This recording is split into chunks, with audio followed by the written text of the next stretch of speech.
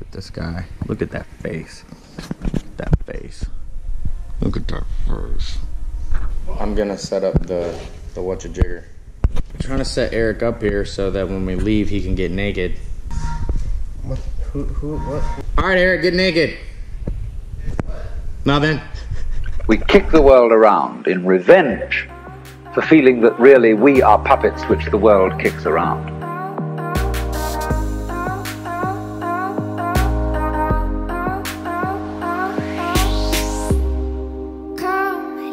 Underneath the superficial self, which pays attention to this and that, there is another self, more really us than I.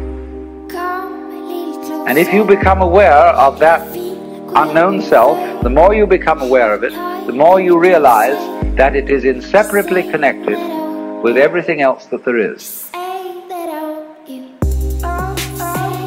That you are a function of this total galaxy, bounded by the Milky Way, and that furthermore this galaxy is a function of all other galaxies. And that vast thing that you see far off, far off, far off with telescopes, and you look and look and look, one day you're going to wake up and say, why, that's me.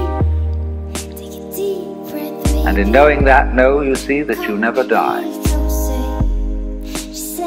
That you are the eternal thing that comes and goes, that appears now as John Jones, now as Mary Smith, now as Betty Brown, so it goes forever, ever, ever.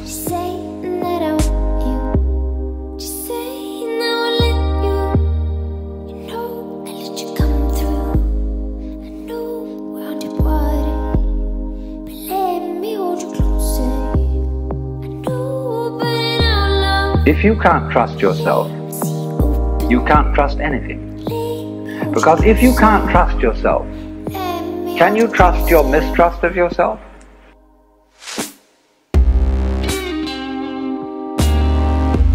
The self, universal, eternal, boundless, indescribable. And everything that happens, happens on the self. Like you say, it's on me. The drinks tonight are on me. And in exactly the same way, the universe doesn't let you in on the truth that all sense experiences are vibrations of the self. Not just yourself, but the self. And all of us share this self in common because it is pretending to be all of us. Eric's eating a sandwich. How's your sandwich, Eric? Delicious.